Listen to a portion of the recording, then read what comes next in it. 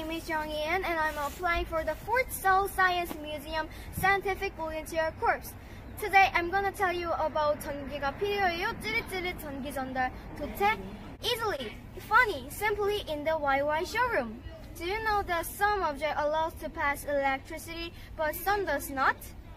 I will connect some object into wires and check if the electricity passed through it. Then let's start the experiment. First, I will connect sieve that we can easily in our life. This is made of aluminum.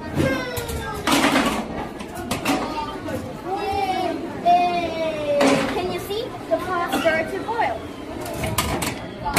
Second object is the pudding cutting board. Will the pot boil or not?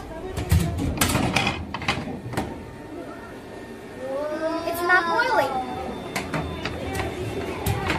Finally, we've been able to see that sieve allows to pass electricity, but this wooden cutting board doesn't. Then what is the difference between these two objects? Like sieve, if some object allows to pass electricity, we call them conductors. If not, we call them non-conductors. Inside of object, like there is a most basic particle called atom. Inside of atom, there is an electron.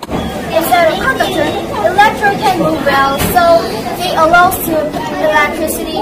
But inside of non-conductor, electron can move well, so they don't allow to pass electricity. Now, did you solve your curiosity?